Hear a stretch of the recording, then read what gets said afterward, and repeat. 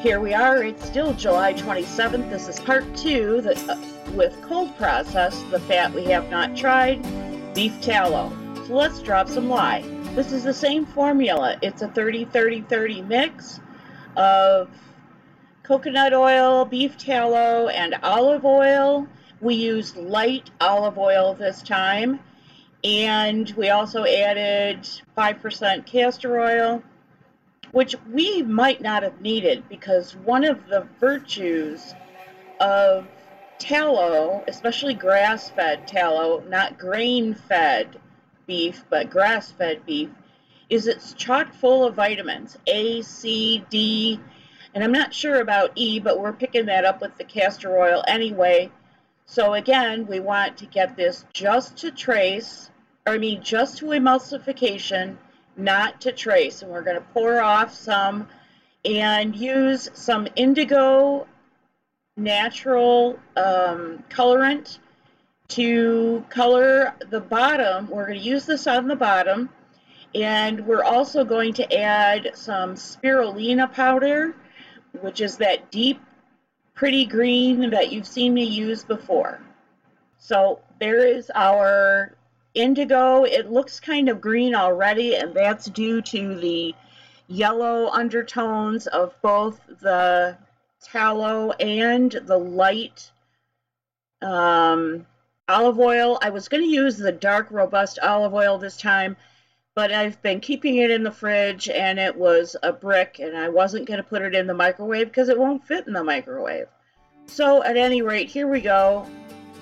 We're adding a little bit of fragrance oil and sodium lac to our little cup of what's going to be our base, and I'm just giving it a buzz with the stick blender. And now we're pouring our blue-green base. It's more green than blue, but it's also kind of dusty because that indigo color is a dusty denim color.